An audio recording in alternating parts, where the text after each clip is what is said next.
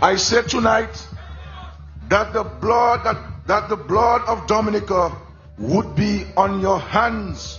All those who triggered and caused the demise of this beautiful country of ours. To those who can hear me, I say, do not despair. The misery that is now upon us is but the passing of greed, the bitterness of men who fear the way of human progress. The hate of men will pass and dictators die, and the power they took from the people will return to the people. And so long as men die, liberty will never perish. My brother, I run things in Dominica, ladies and gentlemen.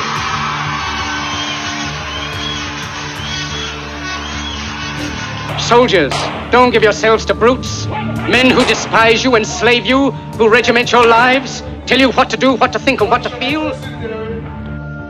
The country is under attack, ladies and gentlemen. Your party is under attack, ladies and gentlemen.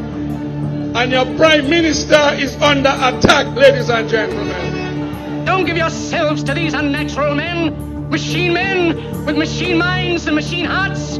You are not machines, you are not cattle, you are men. I see you have pink shirt, you have purple shirt, you have orange shirt, you have white shirt, you have yellow. Where do you get those colors there? Labour Party color is red. And we sit down there playing as if we're not going to vote because you don't get your house yet, because your child don't get a scholarship yet, because you don't get a fridge yet, because you don't get a mattress yet. That is your reason for putting the Dominican Labour Party out of office. You have the love of humanity in your hearts. You don't hate, only the unloved hate, the unloved and the unnatural. So, again, thank you very much for coming. Thank you for standing up for your country. Thank you for standing up for freedom, for justice, for rights in this country. It is right to stand for rights. Yes. That's you live in a country where the government wants you to forget what is right and indulge yourself, consume yourself in what is wrong.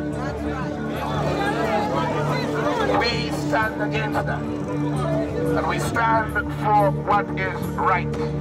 We stand for the freedom of the people of Dominica. We stand for honesty. We stand for fairness and justice. In the 17th chapter of St. Luke it is written, the kingdom of God is within man, not one man nor a group of men, but in all men, in you. You, the people, have the power to create machines, the power to create happiness. You, the people, have the power to make this life free and beautiful, to make this life a wonderful adventure. Then in the name of democracy, let us use that power. Let us all unite.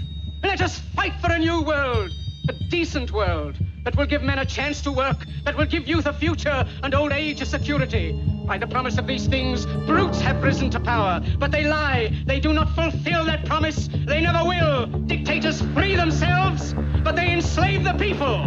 Now let us fight to fulfill that promise. Let us fight to free the world, to do away with national barriers.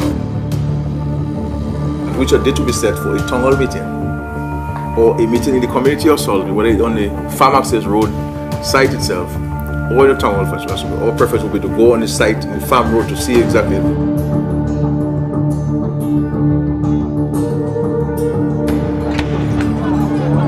All of the canisters being used have all been deliberately scratched out, man. Ever since the disclosure came out a few weeks ago, by myself, all of the canisters, if you see the ones we have collected, they've all been deliberately scratched out.